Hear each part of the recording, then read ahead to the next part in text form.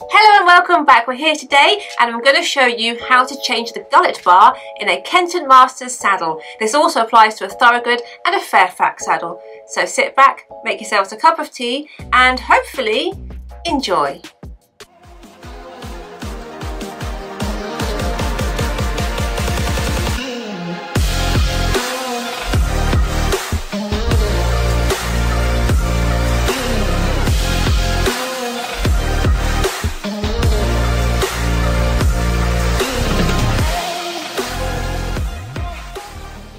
I was in two minds about whether or not to make this video because I don't want to be encouraging people to change gullet bars without assistance of their saddle fitters. However, over the last few months I've been contacted by so many people on my Facebook page and on here that I've realised that a lot of people actually don't have access to a saddle fitter. So what I'm going to do today is not in any way meant to replace a saddle fitter, because we all know that changing the gullet bar in your saddle isn't all that there is to saddle fitting, is there? There's loads more to it, and that is what your qualified saddle fitter is for. However, some of you haven't got access to a saddle fitter, some saddle fitters aren't working at the moment because of lockdown, so this is just a really quick guide on how to change your gullet bar. But these saddles are made for the owner to be able to change the gullet bar. There's lots of adjustable saddles that only we as saddle fitters can do, but these ones are designed for you as an owner to also be able to change. Therefore, I hope it's okay that I'm making this video, and I hope you do understand that this is not a replacement for a saddle fitter. Lecture over, let's get started. I'm doing this on a little pony one today just because it fits on the desk a little bit easier. This is a little Kenton Masters pony saddle. These ones, the screws are underneath here. These two little screws, can we see them? This is what we're changing here today. This is what we're unscrewing first. So we're going to unscrew these two little screwy dooey bits here. Get your little Allen key. You can use something like this. I also use an electric one usually, or you can just use the Allen key that came with it. And you literally pop your little Allen key in the hole and give it a screw. First screw done. Make sure you put the screw somewhere safe, because I don't want to tell you how many times I've lost a screw. Screw number 2. Now, we have to, the next bit now is to make sure we get this, can we see this little bit of stitching here? This, and we can feel it's got something hard in it. This hard bit in here is called the point of the tree, and we're going to get this point out of its little pocket. Like that, so we pull it up and out. You can pull this out if you want. If you do pull the strap out, you need to pull it out of that little bit there. I tend to leave mine in personally. And then I take the panel and I just tuck it back there. There we go. Now we can start to see the gullet bar come out. We're going to do the same to this side. So we've got this little point. We're going to pull the point out of the point pocket and just tuck it the other side there. There we go. So now in here we have the gullet bar. Pull this little flap down. There we go. We can see that gullet bar there. This is an orange bar. This is wide / extra wide. Now we just do the same with these screws here. Make sure you keep their little dingle dangly bits, which have a name. Forgotten what it is. Keep them on. Put it somewhere safe. So now we've got all of the little screws out, we literally take out the bar. And then we're left here with, you can see the little indentation where the bar goes back in. Now we're going to get our new bar and we're going to put it in. Now, if you're wondering which way to put the bar in, because some go in different ways than others, when you look at the bar, it's got like a slanted edge on one side. So it's got a straight edge on one side and a slanted edge on the other side. And if you're wondering which way to put it in, because on some saddles they go in with the slanted edge facing back and some they go in with the slanted edge facing forward. So if you're not sure which way it goes in, if you look at the little indentation mark for it, you will see on this one that the slanted edge is here and the straight edge is here. So we put it in the same way as the indentation tells us to. We pop it in there like that. Now, if you're widening it a lot, you sometimes find that if it's been, for example, so if it's been like quite narrow for quite a long time and you're trying to widen it, it can help at this point just to sort of push it open a little bit.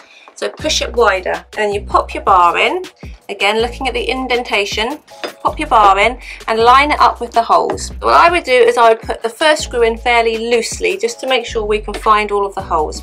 On these newer bars, they've got like an oval shaped hole. On the very old ones, they had a round shaped hole and it was a little bit trickier. With the oval shaped hole, the good news is it's easier to find the hole because you've got a little bit more kind of play, I guess, with the oval shape.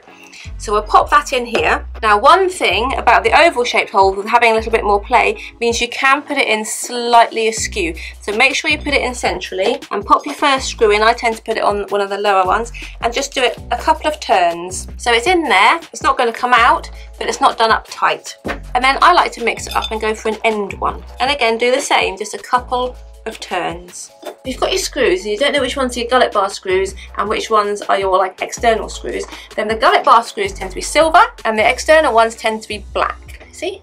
Inside, outside. Also, if you've been good and kept a little dingle dangly bit on, then you'll know that this is an internal one because it's got the dingle dangle on. So again, just putting it in loosely and then that last one in loosely. Now when it's in, I like to push it down, check it's all in the right place before I start to tighten them up.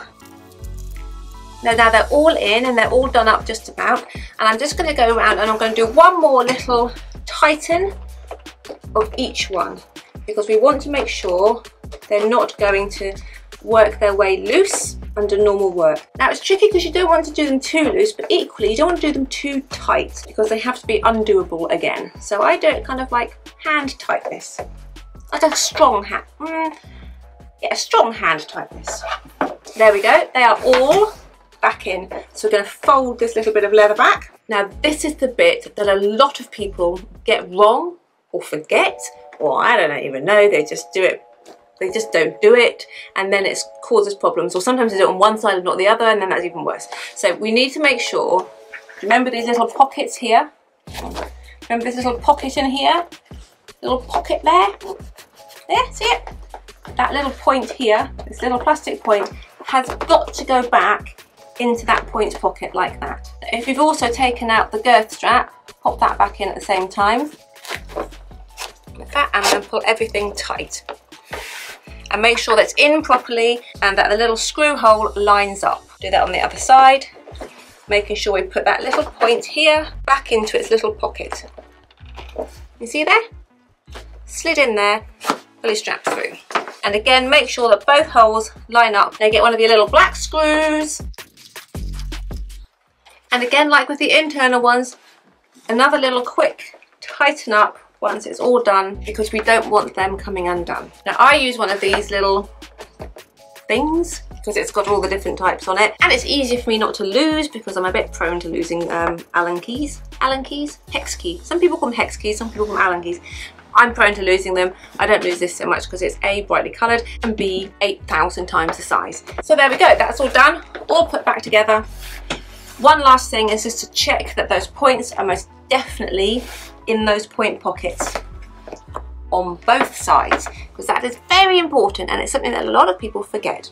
Now if you're having trouble putting it in, so say you get the screw, so say you manage to screw it up and then the screw goes in on an angle and it gets a little bit stuck and you kind of get it done halfway and you can't get it any tighter, stop screwing, take it out, straighten everything back up, straighten the screw back up and screw it in properly because otherwise you'll do what's called cross-threading the screw and you'll make the screw so it doesn't work properly anymore. It has to go back in the hole properly. All the screws on these should sit neatly, they should all go all the way in, sit neatly, the bar should sit neatly. Sometimes the screws sort of lose their screwiness on the end, so you can find that the first turn you can turn forever and ever and ever and it doesn't kind of catch. In that case, a little bit of pressure on the screw as you screw it in can help, or contact Kenton Masters, Thorowgood, Fairfax and ask them for some new screws. Or buy them online because sometimes you just need a new screw and it's better to get a new screw and to maintain that nice healthy screw hole than it is to knacker it up by forcing the old one back in for the sake of a couple of quid. I always like to check the flocking as well afterwards, check that it's all still nice and smooth because folding the panels back sometimes you kink the flocking a little bit.